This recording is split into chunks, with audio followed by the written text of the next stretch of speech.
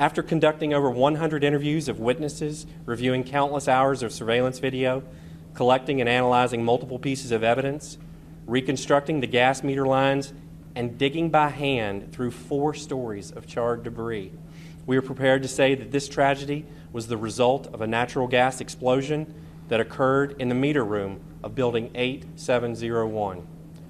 This building which was located underneath Apartment 101.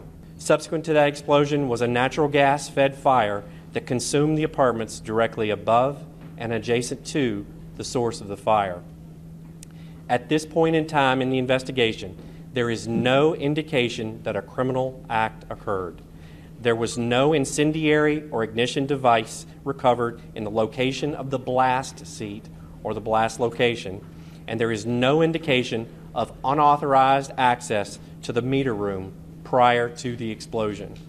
There are multiple ignition sources inherent to an apartment building, and further investigation is necessary to make that exact determination as to what that ignition source exactly was.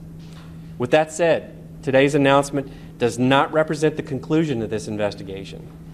The investigation is ongoing, and as you all are aware, the National Transportation Safety Board will be handling all further matters. Just to clarify, natural gas or your petroleum products are transported to you through pipelines, and as such, pipelines are a mode of transportation and under NTSB's jurisdiction.